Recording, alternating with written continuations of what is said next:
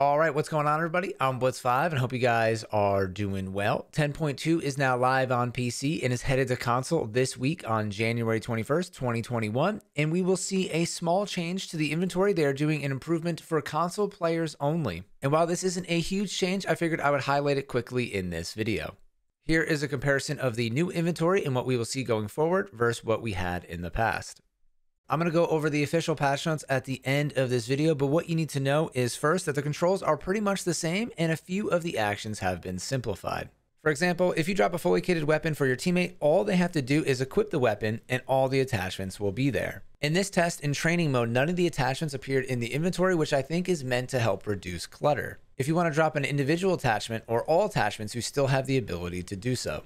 Next, the player outline in the middle has been removed because it is no longer serving its purpose. On console, they took away this feature to help with loading and optimization. And hopefully this will help with the visibility in the center of your screen while looting.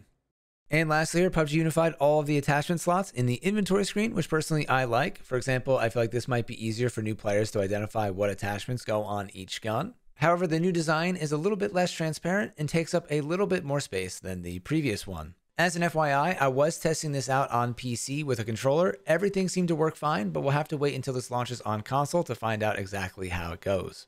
If you're interested in the inventory notes from PUBG, I'm going to go over them now. And if you want to hear about the entire 10.2 patch, I have a video on my channel, which I'll link here and also down in the description box below.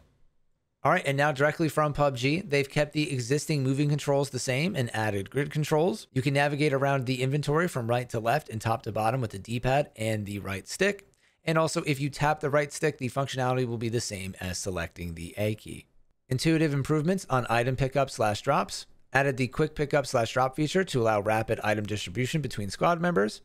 Weapon and attachments UI/UX optimization. Remove the unnecessary steps when selecting attachment slots and weapon slots. Swapping from weapon 1 to 2 can easily be done by selecting the new weapon slot change key.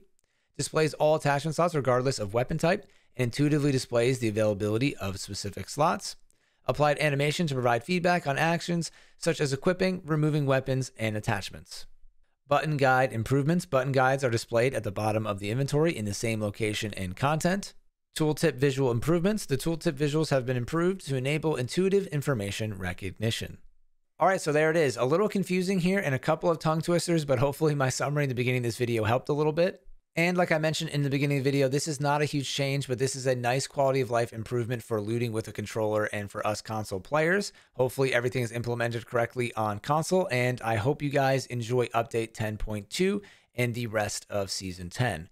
If you're interested in PUBG or other video game related content, make sure you guys subscribe for my latest videos. And as always, thank you all for watching. I'm Blitz5 and peace out.